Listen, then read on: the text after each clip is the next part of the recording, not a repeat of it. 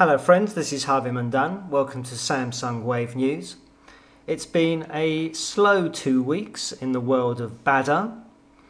Not much happening in the way of applications or no firmware upgrades. We're still waiting for the official release of 1.2.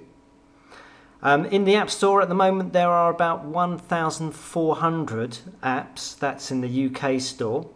But you have to remember that about 180 of those are themes, and probably another 200 are apps that make fart noises or something like that. Of those themes, 130 odd are from a company or developer called Eskin, who seems to think you can make a new theme simply by changing the wallpaper and the tab color and use the same icons that you've used for the last 50 skins and then stick that in the App Store, which I think is spamming of the App Store. Skin disease, if you like. Much better themes are being produced by users of the phone and posted in the forums free. I've made this theme myself by stealing the good work of others. The icons here are fantastic icons. They come from a theme called Katyusha Demo. You can see they've been really nicely done. Glass effect, very colourful to make good use of the Super AMOLED screen. The tabs I've taken from a theme called Elegance, another really good theme. Again, you can see there's a really nice effect on those tabs there. And I've put my own wallpaper, and I've taken a battery icon from another theme as well, and I've put that all together, and I call this HM Combo theme, which I'll be posting on the forums shortly if you're interested in that. The widgets, I've modified a standard Simply Weather widget, taken away some information I don't need, made it more compact.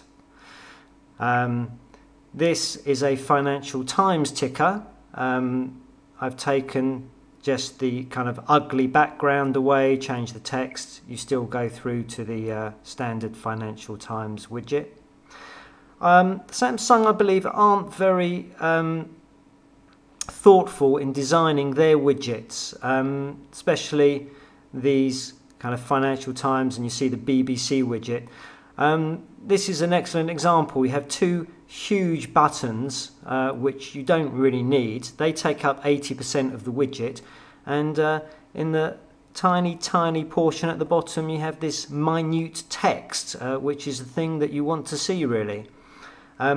The size is too big for the screen. You can't fit two of those widgets on one screen. Really, little thought has gone into the design. One new widget that has come out, again, poor design in my opinion, is this Samsung Music widget. Just click takes you through a kind of chart where you can, if you like, go through to the WAP, UK WAP site, and simply purchase the song. Doesn't seem to be much more to it than that, really. You got the latest tracks and not much else going on with that widget. One new app which has come in the last 2 or 3 days of significance is an app, the first Twitter application for Bada especially. It's called Tweet Bada. I've been using it for the last couple of days, and it's a very crash happy app, it seems. One thing that's really annoying is whenever you enter it, you log in, it takes you back to the same screen as when I first registered. This tweet here is over 3 days old. I've refreshed it a number of times since then, but every time you come back it just goes to that same point, and you have to refresh it one more time so it is up to date. You can favourite tweets quite easily by swiping and favourite, and that will go into your favourites, which takes a bit of time to refresh. You have mentions, direct messages, and the extensions here. You can tweet set a time and date for tweets, and very importantly you have multiple Twitter accounts. The only problem is every time I try to set one of these up, it goes through the setup process, authorises it, completes, returns to the app, and then crashes out of the app like it does there. Okay, I'm running this on Bada 1.2, which is not officially released yet, so of course there might be some problems with that, but you would have thought they would have tested it on this release, which is going to come out in the next month or two. As you see, we're straight back to the tweet, which is 3 days old. Once again, you have to refresh. Every time you refresh, of course, you're using up data. Tweet, here you have shortened URLs, very useful of course, and you can tweet pics, which is another really useful function. So I'm hoping it's just a problem with the 1.2 conflict, which will be solved, because it would be a very nice app, but at the moment it's just too crash happy. One app I'll show you, which is a Java app, which I think is a fantastic app, is Foliant ebook reader.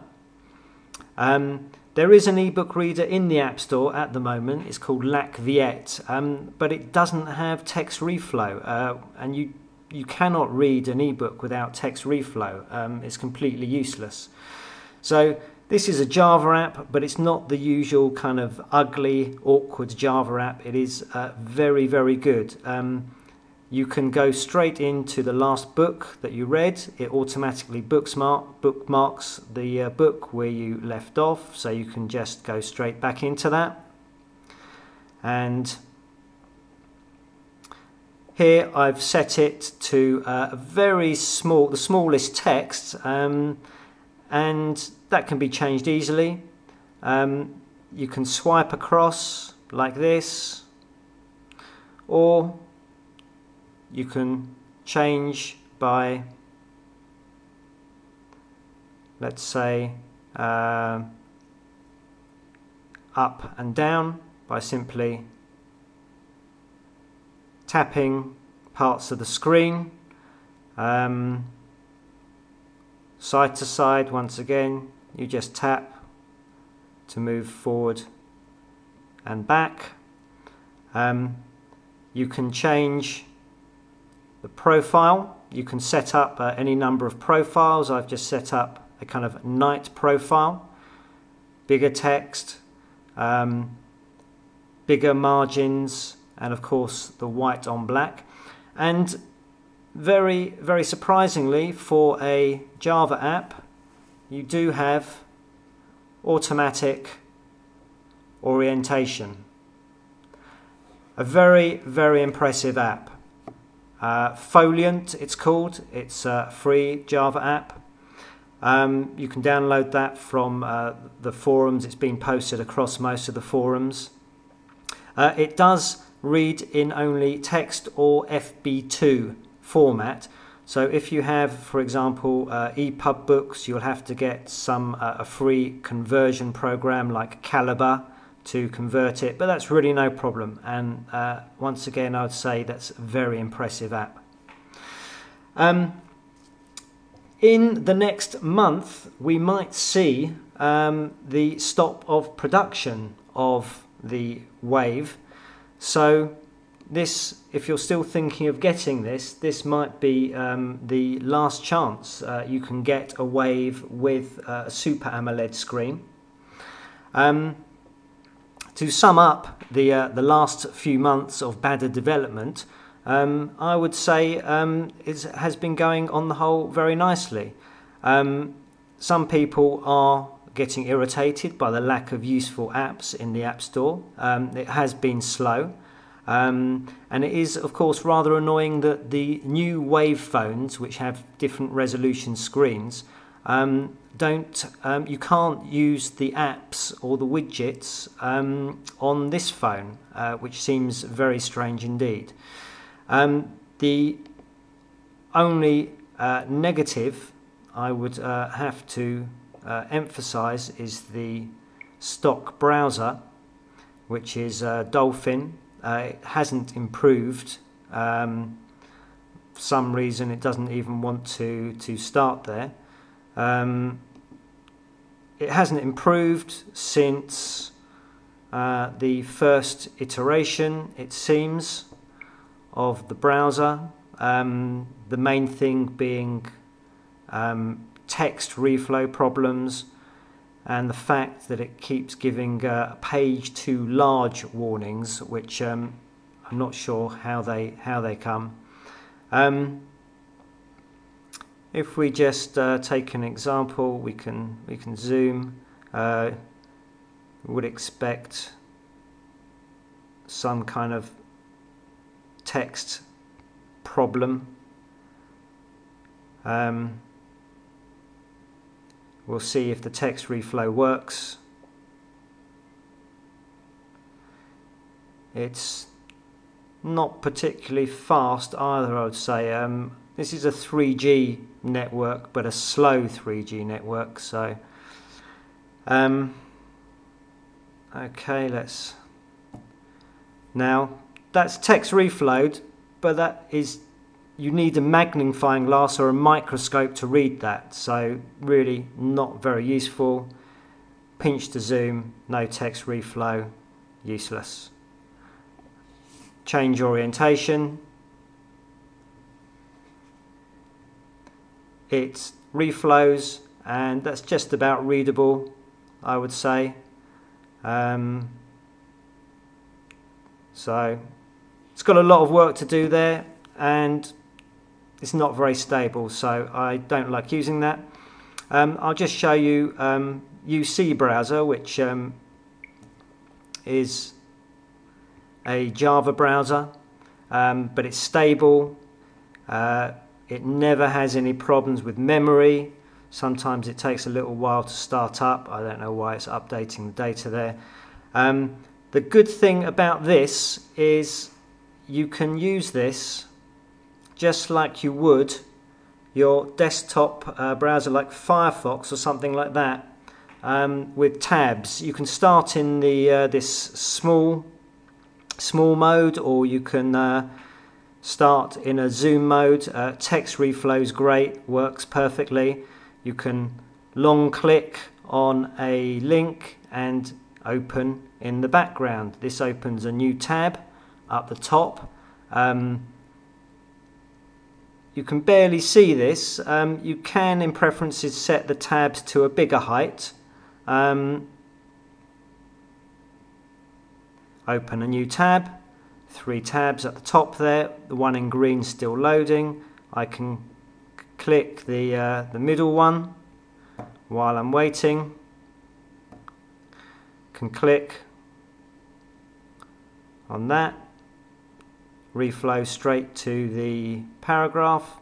Click back to the original page. This is skinnable. I can use swipe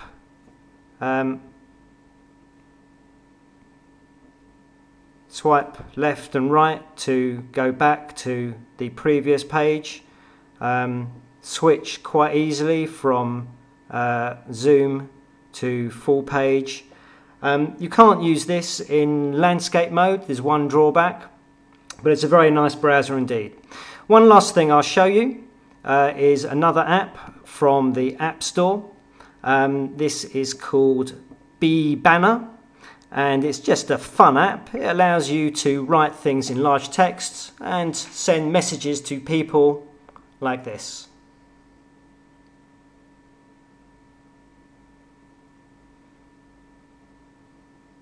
Thank you.